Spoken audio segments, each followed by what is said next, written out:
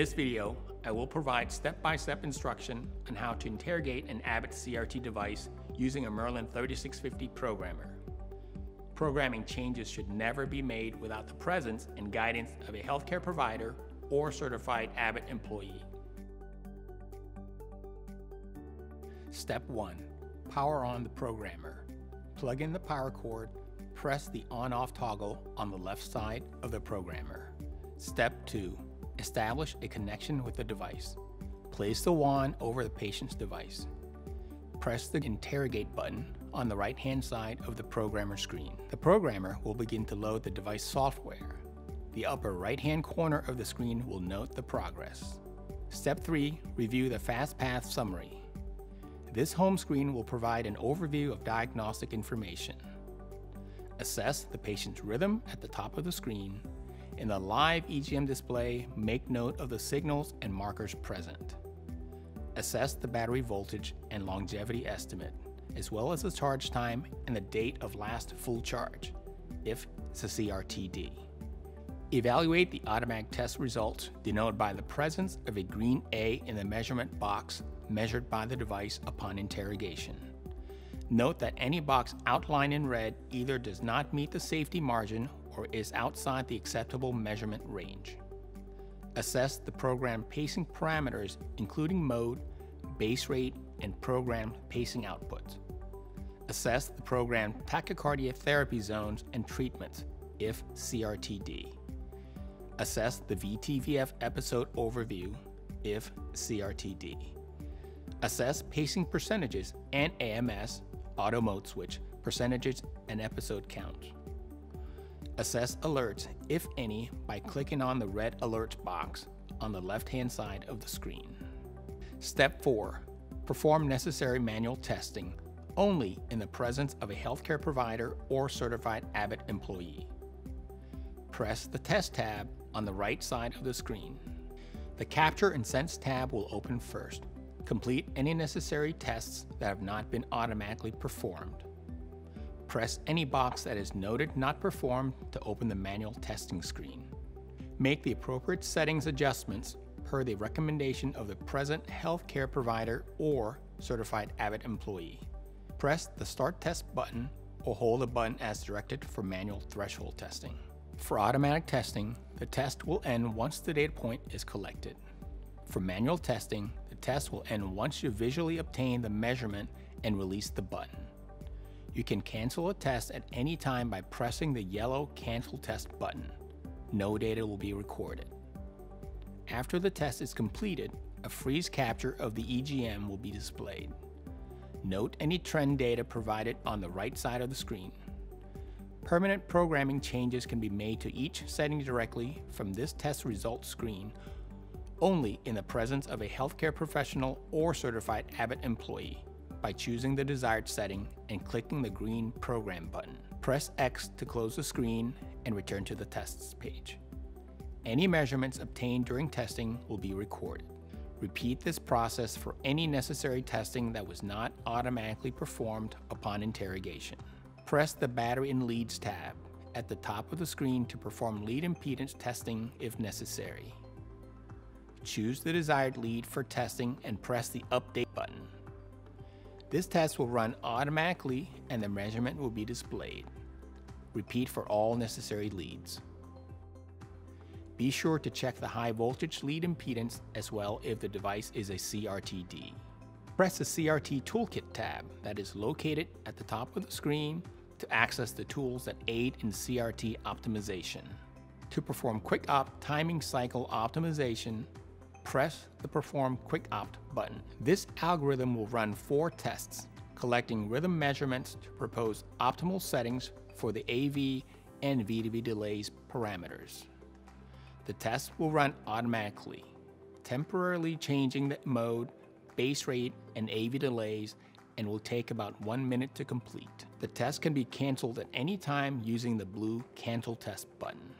A green check mark will appear to the left of the measurements that were obtained successfully, while a red X will appear to the left of the measurements that were not successfully obtained. If any measurement were unsuccessful, there is the option to manually perform each test.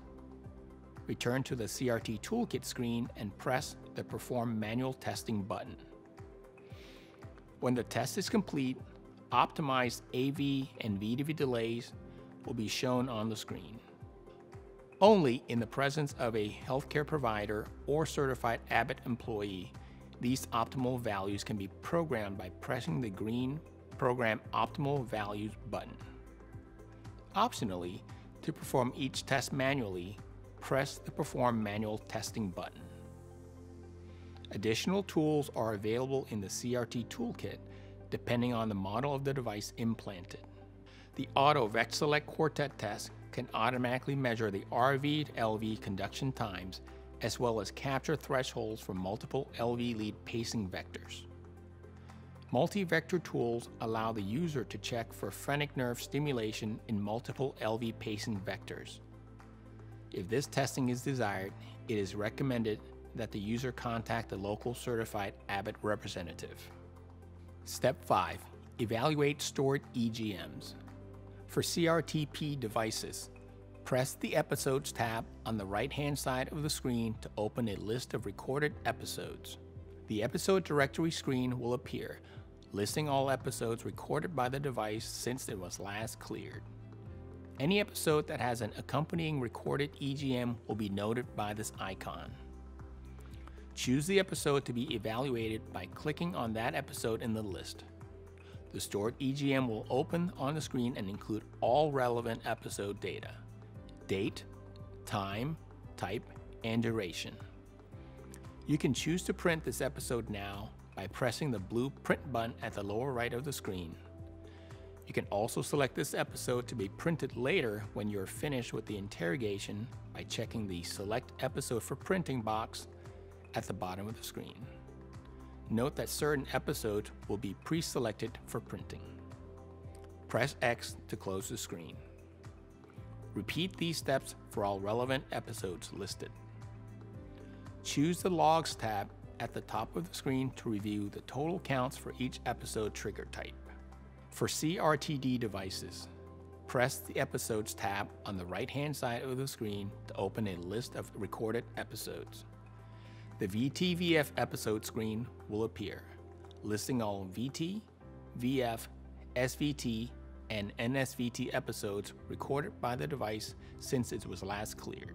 Any episode that has an accompanying recorded EGM will be noted by this icon. Choose the episode to be evaluated by clicking on that episode in the list. The stored EGM will open on the screen and include all relevant episode data: date, time, duration, device diagnosis of the rhythm, time to diagnosis, cycle length, therapy received, results of therapy, charge time, high voltage lead impedance, and delivered pulse width.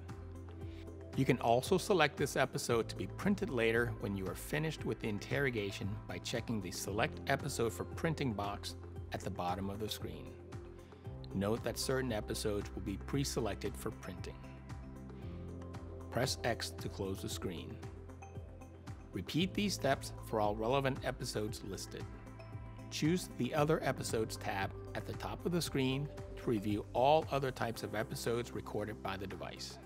These include ATAF detection, AMS, noise reversion, PMT, magnet response, morphology template update, emergency shock, non-sustained RV oversensing. Any episode that has an accompanying recorded EGM will be noted by this icon.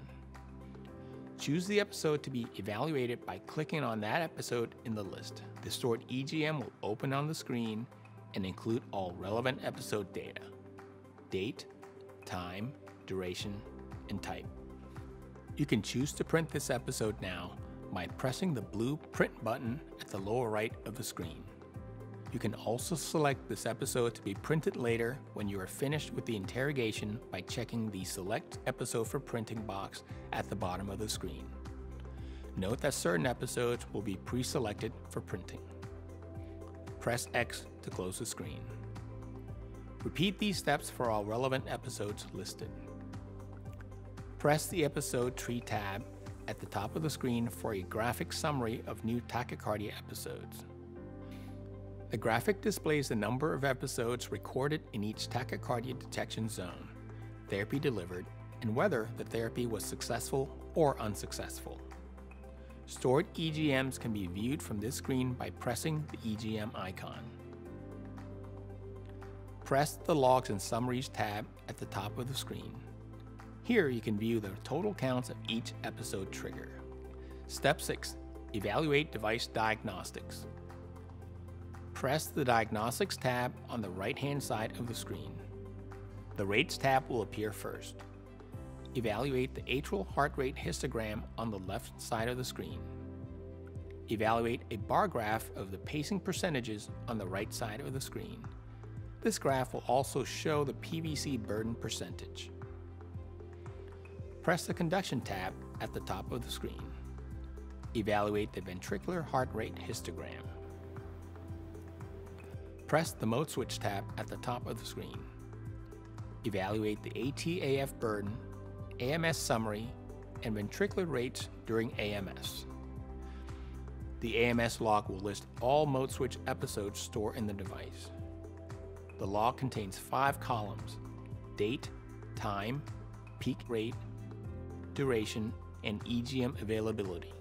To change the sort order of any of these columns, select the button at the top of the desired column. Sorting by duration is recommended to allow easy determination of the longest and shortest episode. Press the Impedance Monitoring tab to evaluate up to 1 year of thoracic impedance measurements. Note that data will only appear here if CoreView Thoracic Impedance Monitoring has been previously programmed to on. Zooming in or out allows for evaluation of 1 year, 3 months, or 1 month worth of data. Refer to the legend on the right side of the screen to assist in CoreView Thoracic Impedance Monitoring graph interpretation. Press the Exercise Activity tab at the top of the screen. Evaluate the patient's activity levels if necessary. Step 7. Review programmed parameters. Press the Parameters tab on the right-hand side of the screen. The Radii tab will appear first. All pacing parameters will be viewed or changed here. Press the Tachy tab at the top of the screen. All tachy detection and treatment parameters can be viewed or changed here if CRTD. Press the Alert Notification tab at the top of the screen. Here you can review the program settings for FASTPATH summary alerts and patient notification alerts. Press the Diagnostic Settings tab at the top of the screen. Here you can review or change the program settings for CoreView Thoracic Impedance Monitoring. Step 8. Print reports and clear diagnostics. Press the Wrap-Up Overview tab on the right-hand side of the screen. Note the box labeled Programming Changes Made this session. If you did not intend to make any permanent programming changes, be sure this box is empty. Press Selected Reports to choose which reports you would like to print. Note that any episode selected for printing earlier will be automatically selected here. Press the green Print button to print reports. You can change the printing output to Internal Printer, External Printer, PDF Report in the Settings tab at the top of the screen. If you need to save a PDF of the report, click PDF Reports Available and choose Exports Most Recent. Press X to return to the Wrap-Up Overview screen. Press the green Clear Diagnostics button to clear device diagnostics and stored episodes. The What Do You Want to Clear screen will appear. Check the appropriate boxes to permanently clear information from the device. Press the green Clear Selected button. If you need to export reports for EMR uploading, press the Export button on the lower right of the screen. For most EMR software, you will need to choose the PC Database Export option. Step 9. End Session.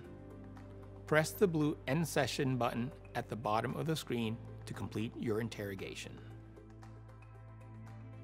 I hope you have found this video to be helpful. If you experience any difficulty, please contact Technical Services at 1-800-722-5700 3423 or your local Abbott representative.